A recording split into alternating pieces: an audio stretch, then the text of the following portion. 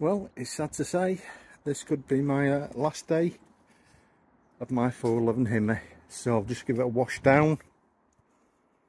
Got some muck off on it. So when they come to see it, it's nice and clean. It's had a good ride. I was out on it yesterday. I was so out on it. And I will miss it, you know, in fairness. I will miss the Hemi. But, you know, you've got to go with your heart. If you're not going to ride something to its potential, move on and get something else and find something you are going to ride.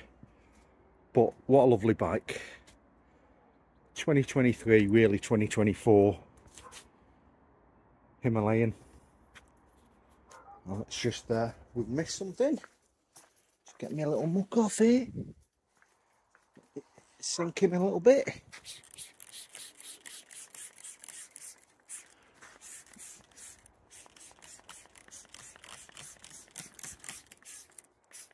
And it's one of them, if it don't go, it don't go.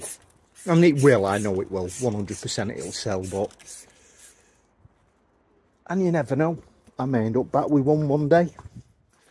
But, like I say, the way I want to go with my channel, it's not going to. This is, it needs to go to a new home. And he's a 22-year-old as well, so good on you, enjoy yourself. And a HGV1 driver at that. Right, so you can see the muck running off that now, can't you? So I'm just going to get it in. I'll give the chain a clean up. I'll just check it before it comes down and has a ride. So I'll see you when it's gone.